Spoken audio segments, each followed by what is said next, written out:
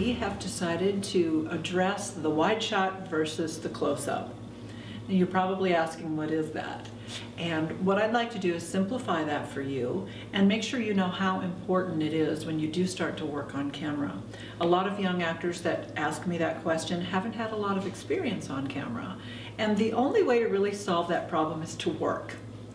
And you say, well, how do I do that without training? While you're training, I encourage my students to audition for student films, and in LA, student films are quite respected because you're going to be doing student films at places like UCLA and USC and Chapman and CalArts and all those great schools that are highly respected in the industry. But prior to that, every single town in America does student films at the colleges, and I encourage you to do that, and that is where you will get your experience on camera.